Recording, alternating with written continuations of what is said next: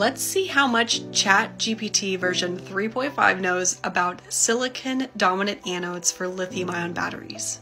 My prompt for ChatGPT was, when silicon is lithiated, what's the structural change that happens and what are the reactions associated with this reaction?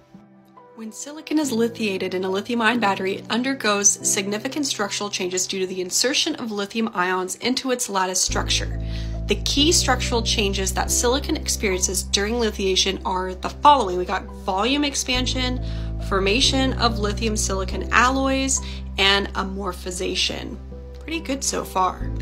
Under the volume expansion, it says that during lithiation, the silicon structure expands as high as 300% of the original volume, which is much larger than observed in graphite anodes, which is true, but I think this is really misleading because in actual silicon anode technology, that 300% expansion only really happens during its first lithiation cycle, and oftentimes the silicon's only partially lithiated depending on those different specifications of the battery itself and how it's built and how it's planned to be cycled.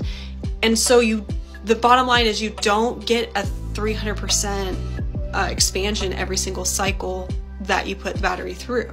So it doesn't expand by 300% every time it's lithiated. And that's a huge misconception.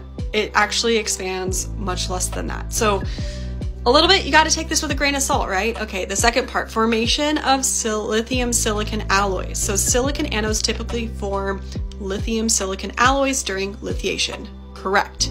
So graphite is like a two-dimensional layered structure. I've compared this to like a parking structure with cars, which are the lithium ions fitting between the layers of the parking structure.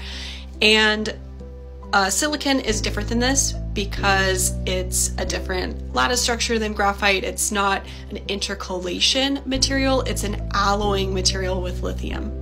So it actually goes from a crystal structure into a very amorphous, which is the second part, amorphization. So silicon can undergo, it does undergo an amorphous to crystalline, what? No. It goes through a crystalline to amorphous phase transition during lithiation, and this is only the first time it's lithiated. For all subsequent times, it's amorphous. It never goes back to a crystalline structure. And this says that the exact composition of the lithium silicon alloy can vary depending on the degree of lithiation. This is somewhat true, at least the latest that I've read in the literature on how silicon actually lithiates. There's like one wave of lithiation through the particle, and then there's a second wave behind that through the particle. So you have like a couple of phase transitions that happen simultaneously. So there are a varying degree of lithiation throughout the material.